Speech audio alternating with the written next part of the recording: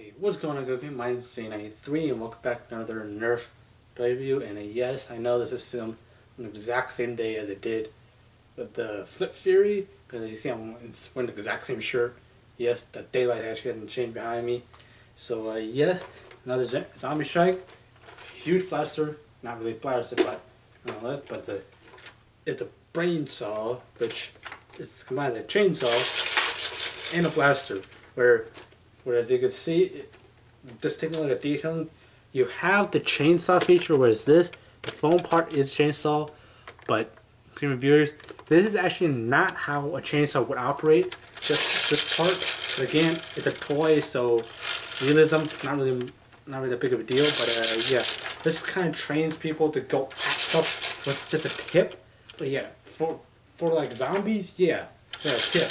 But you're trying to cut down a tree with a chainsaw, just chop down anything regular, you wouldn't just go like that, because it wouldn't give you much like area to actually hit. But you got it from the side, so you just chop it like you would with a double-handled axe. So you swing like that. But if you swing it, these parts are plastic, so you will be hitting things quite hard.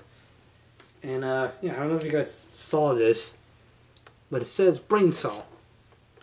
And yeah, you do have like all the parts. I mean, you do have a tactical reel right here, so if you want to hold it like that, but you really can't see it because my line of sight is looking directly into it. But if you have a scope kind of angled, yeah, you might be able to just pump and go.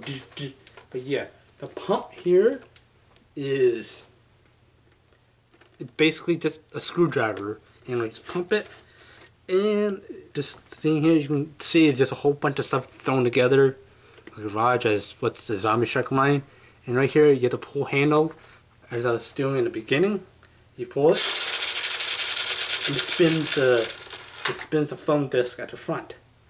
Now, it really looks like a chainsaw, but they threw in a handle back here, so you can actually hold something, but. Yeah, this trigger pull back here, it's for the actual like firing, and back here you have the handle, and you also have a sling mount. Now, if you want, I don't know why you would put this on a sling mount. You probably use this as just an attack weapon. This is go range, close range. But yeah, I will be doing a firing of this one, and my firing one is coming up soon. So stay tuned, and yeah. Look, I mean, I think it's the first time I see this on video, but yeah, you do have the actual carrying handle. Once it's in, you can't attach it, but I highly recommend you put a carrying handle so it gives you less weight on one of your hands, or you can just carry like that. But yeah, what's the point of having a chainsaw if you don't have a carrying handle? Make you feel like a chainsaw while it's going zzz, cutting around like that.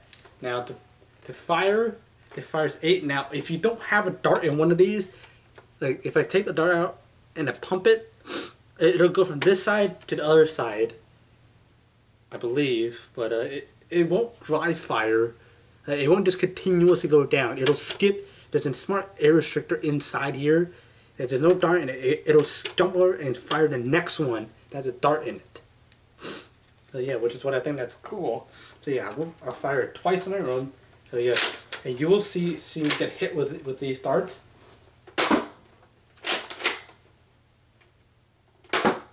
Yeah, this just proves that it does not actually go, it alternates sides. So you fire one from here, goes here. Now if you don't have it one here, it'll go straight to here. So just doing a test of it. I have one dart loaded here, priming it, fire that. But since I don't have anything here, my guess is it'll fire down here. Oh no! Well, it went to the other side of the and the second one down. So if I has fire on both sides, then the line, if it's one, it jumps to the next one on that side. So yeah, as you see, I haven't fired this many times, but yeah, I don't have a chronograph or adequate space to fire that is in my room. So yeah, more practical maybe. because this is pretty intimidating. Seeing somebody coming at you with this, but it also causes you quite a lot of bruises if you were to get hit by this. Swinging it, yeah. I clearly would not want to use this because when you swing at this, you're most likely gonna be hitting like this area here. You get more plastic than the actual rubber itself, so yeah, not really practical. And also, I know there's a sling mount here, right here. I don't know why it's there, probably to even balance, but I don't think Nerf knows what a chainsaw is, because when you spin this, you can see there are blades going here. Now if you put, obviously they expect you to have that, but a regular chainsaw, these go forward and you might cut off something that you put through here. So yeah, if you guys have a real chainsaw, I would not recommend you touching the teeth part, because these are actually sharp in real chainsaw, but this is Nerf, so not sharp.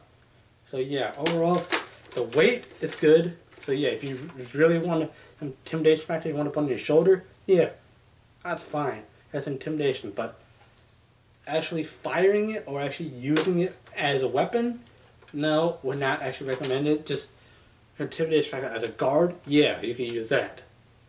Yeah. So yeah, just cool. I just really like these the Zombie Strike line, because it shows you essentially just build anything out of parts you have, but you got to make sure it works. So yeah, that's gonna wrap it up for my review of the Brainsaw. Yeah, I hope you have enjoyed this review. If you have, please be sure to hit that like button down below. Subscribe if you're new, and yeah, thank you guys so much for watching, and fly our pilots.